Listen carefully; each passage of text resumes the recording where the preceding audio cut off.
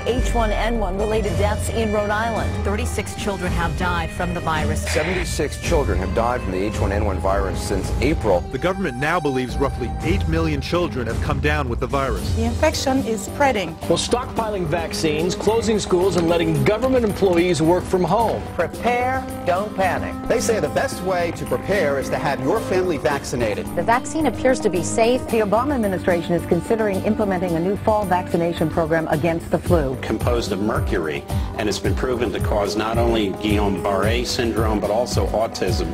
Where schools across the United States, from Kentucky to New York, are forcibly inoculating children with the H1N1 flu vaccine, even when their parents have instructed them not to do so. And again, when the schools get caught, they say, oops, we made a mistake.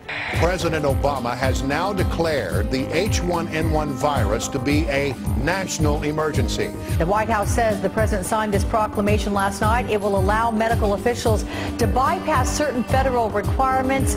And so because there is this big backlash, they're hyping the H1N1 really as an excuse to try to set the precedent to forcibly inoculate the population. I was working for one of the local hospitals as a security officer, and my supervisor notified me that there was a training opportunity.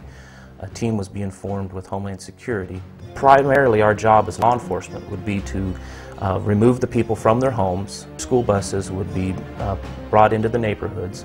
We would go door to door in teams, and we would evacuate the people from their homes and take them to a decontamination area. And then sending them to secure facilities. I mean, that whole description is exactly what they did to the Jews during the Holocaust. If you've been diagnosed with probable or presumed 2009 H1N1 or swine flu in recent months, you may be surprised to know this. The odds are you didn't have H1N1 flu. In fact, you probably didn't have flu at all. We were told that takedown tactics would be necessary. Some of these people will not go willingly. We must take them down, and they warned us about that there's going to be homeowners that may have a gun in the home or may have a gun on their person. So be prepared to use tasers, pepper spray, and possibly even lethal force. Police department! Well, I don't want you in here. Well, the Chiconis protests were to no avail. They moved her out of there. The flu virus, or any type of biological threat, is the perfect cover for martial law and control, because it's something that makes everyone a potential threat. It makes everyone a potential carrier, everyone a potential terrorist carrying the terrorist virus. This helps us submit to tyranny. It helps us suspect our neighbors. It helps us see the government as our savior and the arbiter, and it divides the people against each other. What are your thoughts on house-to-house gun confiscation, or if the Marines would ever have to do that in America?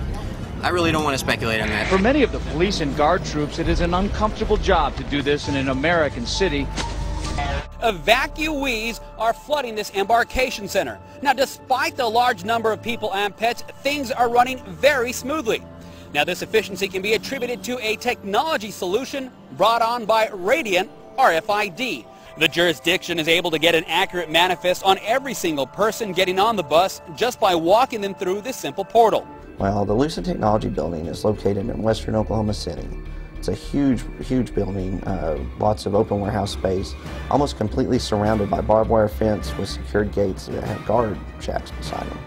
And then in the back, there's rail access, which meets the criteria of what people call a FEMA concentration camp. I mean, there's no sign out front that says FEMA concentration camp, but it's one of these deals where it's this gray area. But immediately that when they wanted to utilize it, it could be put into effect. Will you voluntarily become a captive of one of these quarantine or detention camps? What will you do? Will you go quietly?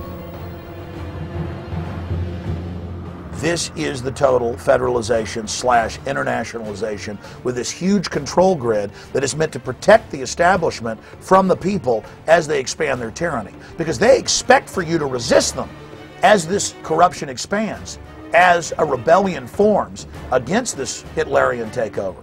And you're going to be named, you're going to be listed as a terrorist because you don't submit to them and become their slave.